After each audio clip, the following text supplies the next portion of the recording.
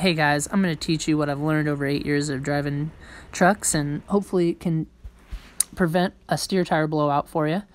Now notice we're going to look at the outside of this tire. The shoulder's good because this coupling groove's still here. On these Toyo M177s, they're a softer rubber, kind of meant for highway miles, kind of gives you a little softer ride. Notice how you see good tread depth, no wear bars showing. You can see the groove on the inside of the tire there. Now we're going to compare this to the passenger side. This is the dangerous one. This is the ticking time bomb. Notice how there's no groove on the outside. That shoulder is very low.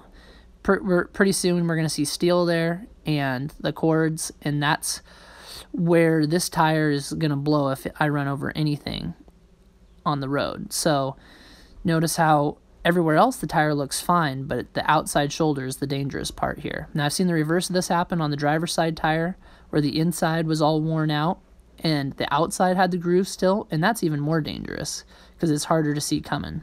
So hopefully this gives you a glimpse into what to look for with your steer tires. Hey, if you found this content useful, like and subscribe, comment below if you have any questions. I'm pretty good at getting back to you on those. Here we're going to end with some pictures a buddy of mine took when he was driving a dump truck that had a steer tire blowout. Went through the guardrail and drug it down the hill until he came to a stop. So yeah, the stakes are high on these steer tires.